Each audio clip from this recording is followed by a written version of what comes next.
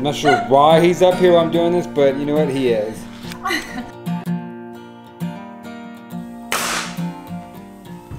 What are we gonna do if it doesn't look good, Josh? We always do. Do it again.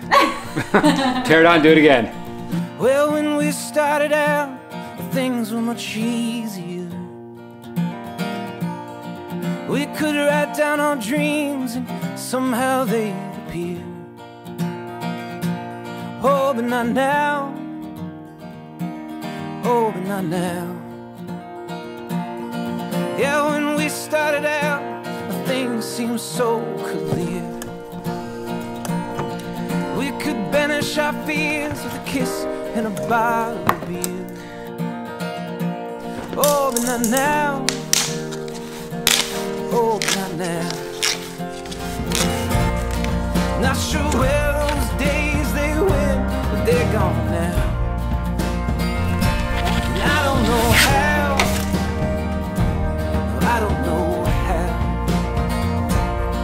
Well, I wish that I had just a day or two to be free. The issue is the middle. It looks like it's kind of bubbled out when that sun hits it, so I'm trying to pretty much fan this out a little bit wider, and then going from here and keeping the same height as the middle right now and work my way down and slope it down both directions. So when I do sand it, it looks like it has the appearance that it's flat, which it's not going to be flat, but it's going to have the appearance that it's flat when it's fanned out. So that's what I'm working towards right now. Mudding this wall is not actually what we're focused on today. It's just that that wall has been driving us nuts to look at. So slowly but surely, we're gonna get it right. It's just taking us a while. So we're gonna let it dry now. So hopefully this is our final coat. We'll see. Since I haven't been feeling well, we took a break from working on the foundation so that I could heal up. In the meantime, we finished the great room and decided to turn our attention to finishing the kitchen since we finally picked out the tile for the backsplash. Looks so much better though. Alrighty. I'll touch it up with white paint when we get the paint off for this. Of course.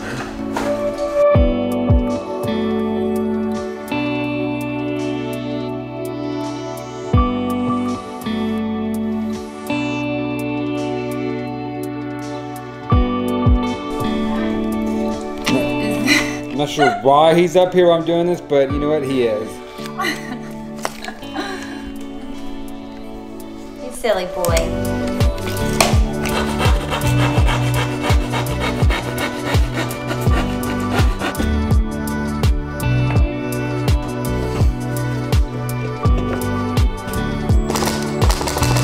I only got one screw in there. I'm gonna go ahead and mud over top of that, call it done, let it sit for a while. Then we'll go ahead and mortar for the towel and start laying towel over top of that. I'm not gonna get too crazy with that, that's good enough. All I need is something to just pretty much hold the towels together, that's all. Just like with that one section of drywall not being perfect over there, having the backsplash incomplete has just been kind of driving us nuts. And you guys too, I'm sure, right? Josh, it can't only be me. Yeah, right.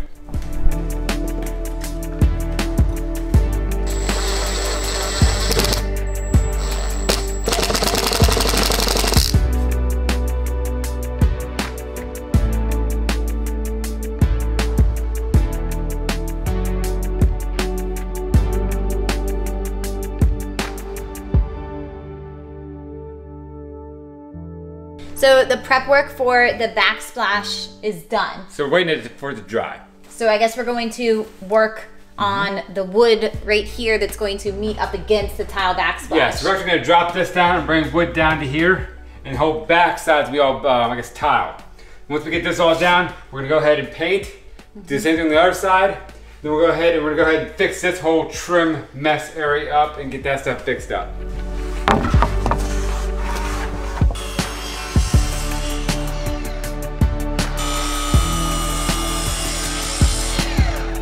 Put her in.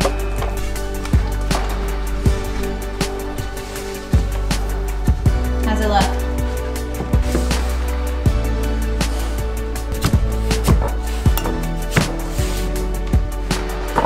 But wait, you don't, the seam's not gonna be lined up if you put it back that far. What seam? Right here in the corner. That'd be fine. Well, but to that, you caulk it, you won't see a thing. You don't think we should do it the same way we did all the other ones? I thought about it, but here's the thing. in order for us to do it that way would mean I'd need this exact dimension of this piece that goes right here. And we don't have it until we've done the tile. I mean, I could get it with measuring the tile, but if it's off just a little bit, I gotta cut it from here. It's just a complete another pain. Okay. So I'm gonna do it like this. That'll butt there, and you're right, you'll see a seam originally, but we'll just caulk it. No one will ever know. That's right. I'd wait forever, honey, for 1 more minute with you. I'd spend all my money to spend more time with you. It may sound a little bit funny, there's no one else like you, say that you do.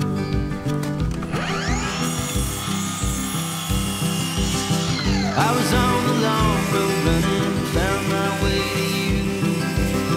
From driving rain to sunny, we made it through. They might say we were a little bit funny, but they're not in our shoes, say that you do.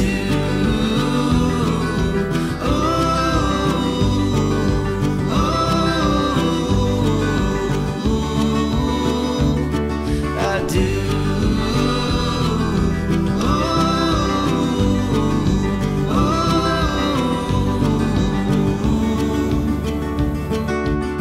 Give me your hand, my darling, I'll give you mine to hold. And now forever, starting wherever we may go. We'll take a silver lining and turn it into gold, say that you do.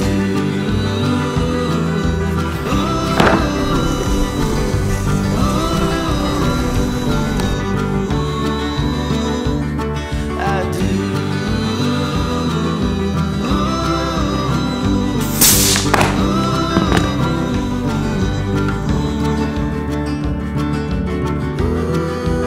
Tight? Yeah. You mean cotton it there? Yeah.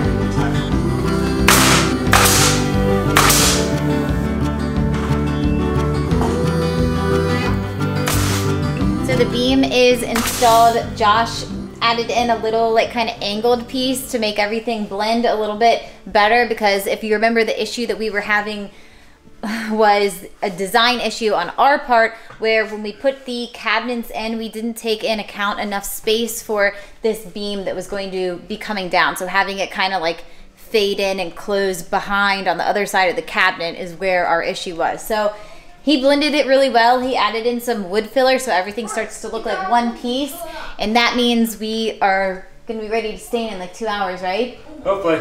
It's gotta sit for a little bit, and then we can get in there and stain it the early American color.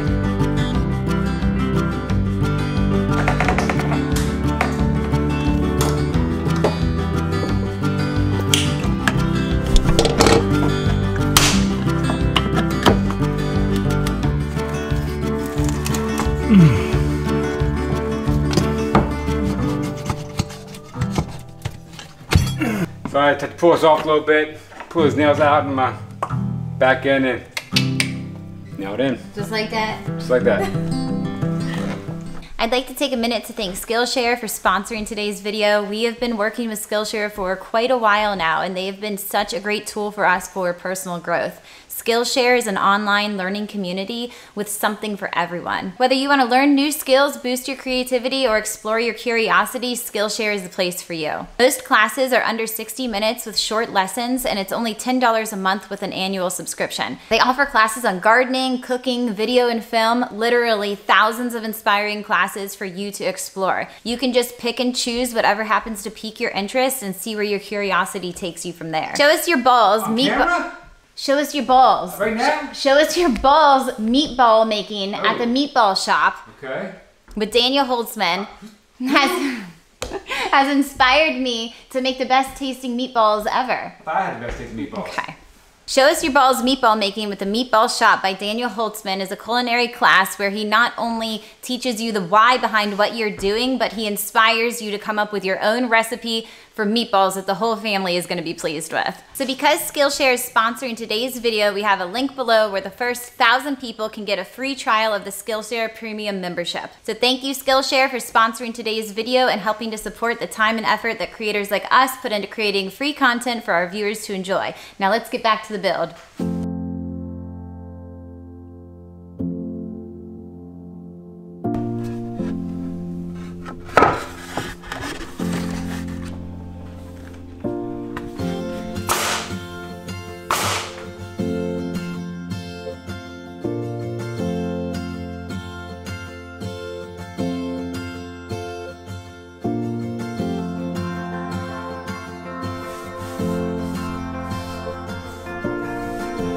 You think I can freehand all of this and not get any of it on the white walls? I've seen you do before. There's change coming. I'm feeling the ground moving. I'm hearing a sound looming. Right here, it's happening now. It's happening now all around me. I'm sure it's happening now. It's happening now. Yeah, it found me. Something about turn time back. It gets like 4 or 5 o'clock. It's awful. Feels like the day goes by too fast, but Yes. we have gotten like all the little bits and pieces that we need to get done so far. So I put Yes. a couple of coats of the white on the new boards that we put up. The new beam got stained, and now, Towel. so this is it. I think it's gonna look good. Did we show this in the vlog channel or no? Yes. We did? Yeah, we were at the tile shop in Manassas, and we went to Tony's Pizza also. It's Yes, delicious. Jared made the towel shop. Josh had a great old time with that cannoli that day. Too bad y'all missed it. So we needed some tile to go with our countertops, which are Gray, white, dark, what are a bit of blue. Quartzite. Quartzite, Quartzite correct. countertops, yes, which Yeah. we love. So I think we found something that's going to work with this. This color right here. With low designs on it. So first we gotta find center right here. I think this is center here, right? Go. Yeah. Just like that. What do you think? Good. We start that, we work left, we work right, do the top row. Okay. Just like that.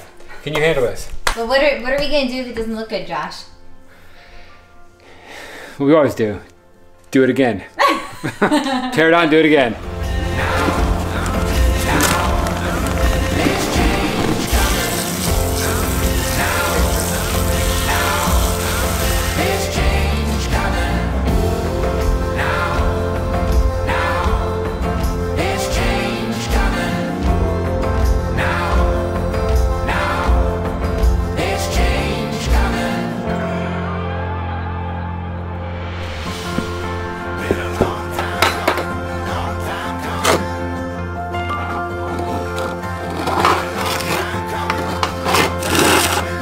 First piece up real quick. It's been a long time coming, a long time coming. It's been a long time coming, a long time coming. There's change coming. There's change coming. There's change coming.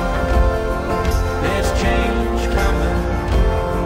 There's change coming. I never noticed it before because you literally have to like bend down and look up to see it, but the underside of that windowsill never got stained, and now that I know that it's not stained, it would have driven me nuts if I didn't fix it.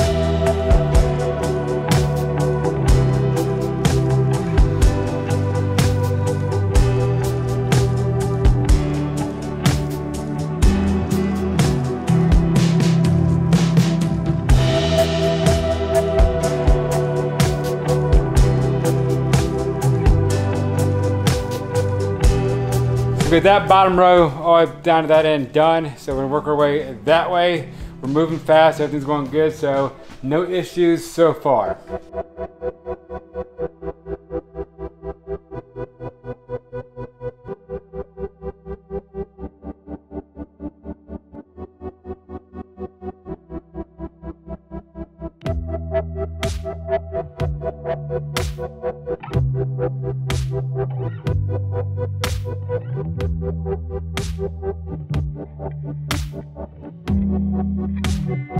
Josh, Yes?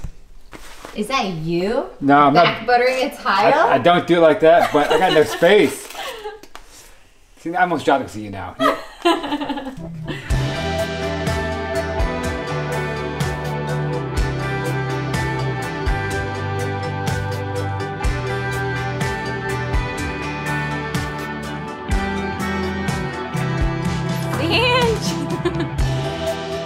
What do you think? I love it. You? Yeah, I think it ties everything together with Good. all the like grays and the stainless steel and everything. And I think once we get the wood coming down, get it all finished up, get the grout in there, and change the devices out. And clean that countertop off. Yes, The island is driving me nuts with such a mess right now. we're almost there. Okay.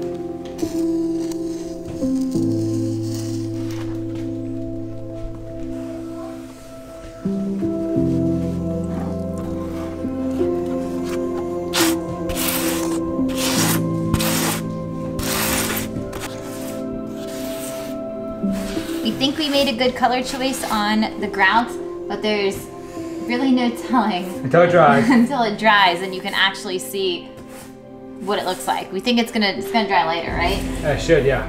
It's, So- it's going to, I think. Yeah. We'll see.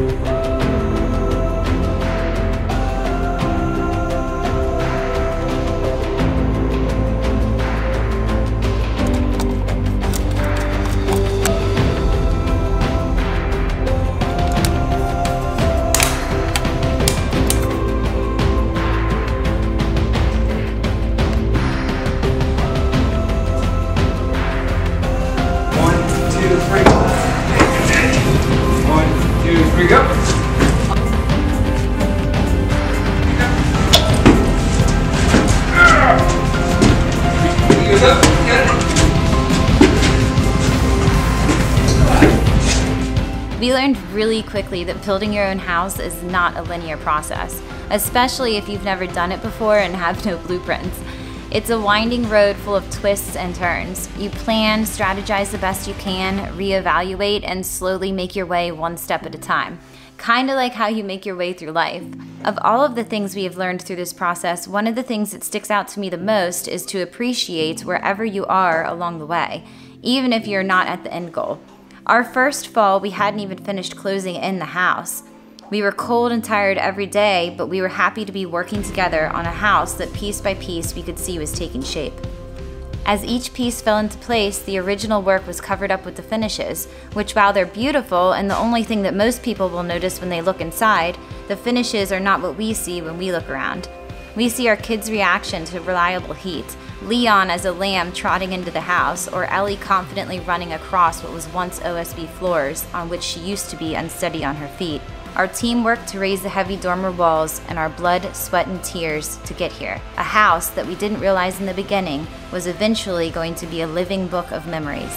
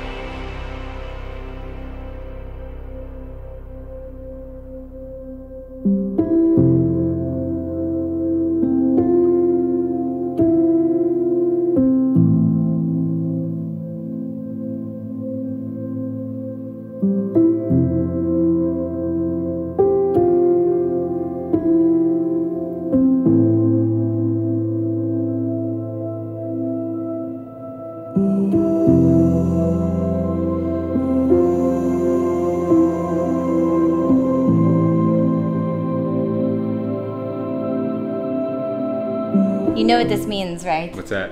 Half of the house is completely done, like 100%. No stone left unturned, no trim piece unstained. It's nice.